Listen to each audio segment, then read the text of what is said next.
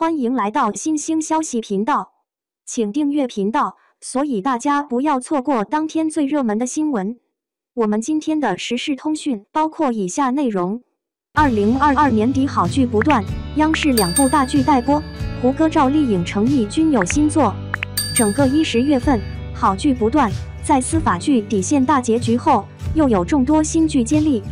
本来就有国庆加持，又恰逢大会召开，众多正剧、献礼剧扎堆出现，主创团队有口皆碑，剧的品质不必担心。目前正在热播的剧多是正剧或者都市情感类，年底的话更是好剧不断。央视2部大剧待播，赵丽颖、胡歌、迪丽热巴等观众喜爱的演员均有新作。值得一提的是，成毅主演的《底线》结局后，他将携手新搭档出演不同题材的新剧，不禁让观众期待不已。4部献礼剧，在《底线》以高热度结尾后，正剧的质量口碑算是打出去了。接下来的4部献礼剧也成为大家关注的焦点。白百合、白宇帆等人主演的《我们这10年》正在热播。该剧以单元故事的形式，讲述我们这10年一路走来所经历的坎坷和达成的成就，塑造的是人民群像。剧中角色多是来自我们的身边，相比其他剧更容易引起观众的共鸣。胡歌、吴越、张新成主演的《县委大院》已经杀青并发布了首支预告片，有网友爆料该剧有可能年底会在多台播出，令人期待。胡歌经过这些年的沉淀，身上有了一股老艺术家的气息，圈内前辈都认为他的成就将不可限量。这次他饰演的梅小哥与吴越饰演的爱先知搭档，带领光明县脱贫致富，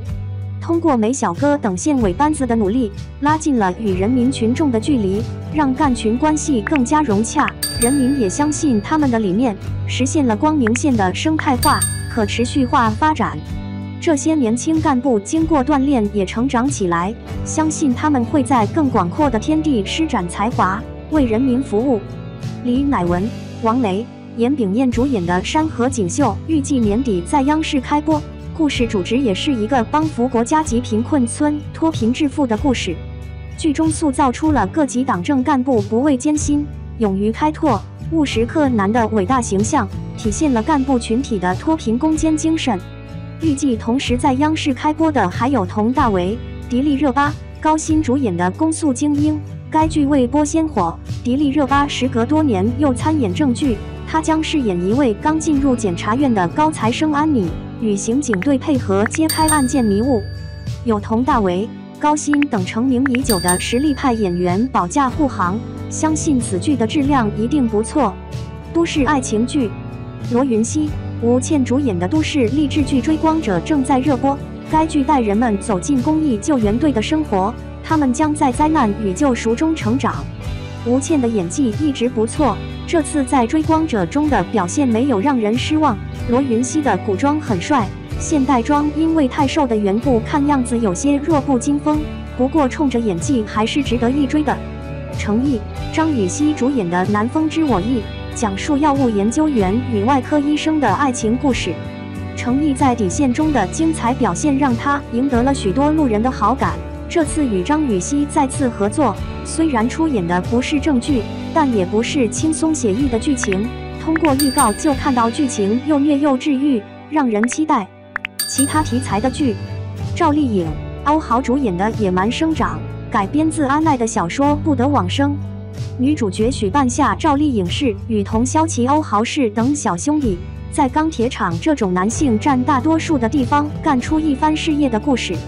赵丽颖十分适合演这种励志、敢拼的大女主角色，从《楚乔传》到《幸福到万家》等多部影视剧，赵丽颖塑造了很多经典形象。吴刚、赵露思、罗一舟主演的《后浪》告诉我们中医传承的重要性。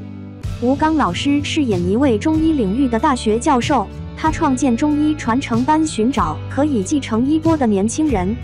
赵露思误打误撞加入传承班，那种混不吝的小魔女与老中医相遇，无异于火星撞地球，既搞笑又温馨。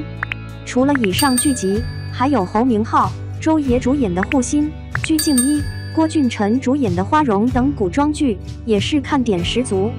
总的来说，2022年剩下的2个月好剧不断，光央视就有《山河锦绣》和《公诉精英》2部大剧待播。无论是喜欢哪种题材的观众，都能在年底找到自己喜欢的剧。大家最期待哪部剧呢？